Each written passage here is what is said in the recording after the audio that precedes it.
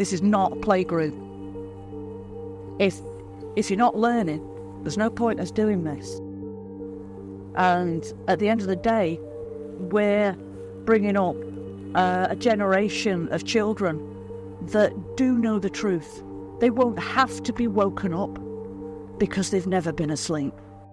An undercover investigation by The Times has discovered a school in Manchester being run by a group of conspiracy theorists under the radar of the authorities. I applied for a teaching post at Universal Kids via an advert I saw in The Light, a newspaper that peddles conspiracies and misinformation. I was invited for an interview by LaDan Ratcliffe, a former teacher who set up the school in 2020. Hello, I'm Tom. Hi. I'm here to meet LaDan. Yeah. Okay. Hi, LaDan. Hi. Nice. See you. Lovely to meet you. Yeah. Ratcliffe told me that the purpose of the school was to de-indoctrinate pupils from all of the lies that they were taught by the system. After 2 interviews and a trial lesson, I was then offered a position. So this is the playground, and it also goes around the side as well. She helped parents to withdraw their children from mainstream education, register as home educated, then send them to Universal Kids. Parents pay £30 a day for tuition at her school. Teachers at the school adhere to the Great Reset theory, a conspiracy which claims that a shadowy cabal of bureaucrats and financiers are trying to depopulate and enslave the earth. They baselessly believe that toxic chemtrails, dispersed by government planes, and COVID vaccinations were a means for doing so. You say chemtrails are bad for Alzheimer's, for dementia? Yeah. Really? Yeah. I don't know. Number one cause of dementia is aluminium. And aluminium's in the chemtrails. Yeah. It used to be a conspiracy theory. Yeah. Chemtrails. What wrong? Well, oh, it's easy. See that one?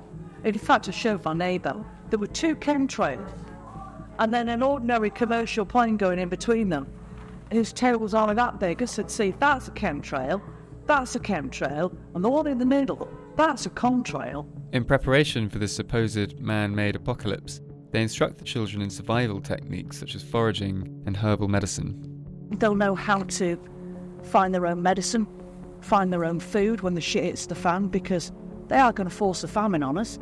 I mean, look what they're doing with what they have been doing with farming. They're going to force a famine on us. And we will be eating each other. There's already talk of that sort of thing going off. During my time at the school, I watched children being taught conspiracies and pseudoscience as fact. In a history lesson in which pupils were shown how to make wartime recipes, a teacher told children that if Klaus or Gates have their way, everyone will be eating cockroaches in the future. We have a lot of cockroaches or tons of carrots. Well, I don't know, I've never eaten a cockroach. And I never want to.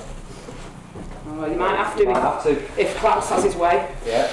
Or Gates, Billy. Yeah, they get their way. That's why we've had celebrities to get me out of here for X amount of years, isn't it? To get everyone used to it. Get everybody used to the idea of eating. So it doesn't look as mad when it says, right, time to eat cockroach. Klaus Schwab, chairman of the World Economic Forum, and Bill Gates, the founder of Microsoft, are thought by conspiracists to be the leaders of this movement to reset the world. In other classes, children were taught that they could use crystals as a way of healing illnesses. First, what they could be used for, they could be used to do healing. So any ideas, how do you think they could do healing for people?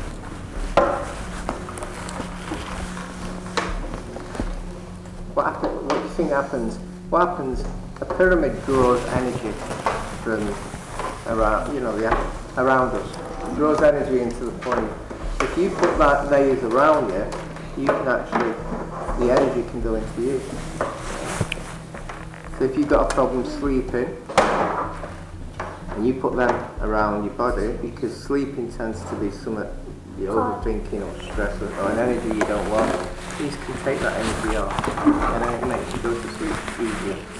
Put that on your third eye. Close your eyes, tell me if you feel anything, or see anything. I feel a crystal on my forehead. Get me clever. You might get a bit warm. If you get anything, any injuries, anything, these might go away. It might start healing you. Head teacher Ratcliffe advertises the school primarily by word of mouth, but also through social media groups for like-minded conspiracists. So many people are getting to know about our school, although we're on a smaller scale. People are getting to know either through our teachers, our parents, when they advertise in various grids and things like that. Amazing, you've got people coming from Shropshire. Yeah. There were 13 children, aged between 8 and 14 whilst I was working at the school in January, though there have been as many as 28 in the past. Despite this, Universal Kids has been able to operate for more than 3 years without any supervision or intervention from local authorities or Ofsted, the school's inspectorate. Have you had much trouble with Ofsted here? No. I've just told them we're not doing things that Ofsted would want. Ofsted inspectors don't have the power to force their way onto the premises of suspected illegal schools or seize incriminating materials. The inspectorate believes that there are hundreds of illegal schools in England, exploiting the fact that there is very little oversight of home-educated children under current legislation. The vast majority of institutions prosecuted by Ofsted are religious schools, but in recent years inspectors have found a growing number of non-religious schools that have been set up by individuals radicalised by the COVID-19 pandemic into an anti-state and sometimes conspiratorial ideology. I'm amazed that you sort of set this all up and you do it all yourself, really. It's incredible. Well, it's because, it's needed, isn't it? It's needed, and if we're to bring this change into the world that we want, then we have to start from ground up. And it starts with the total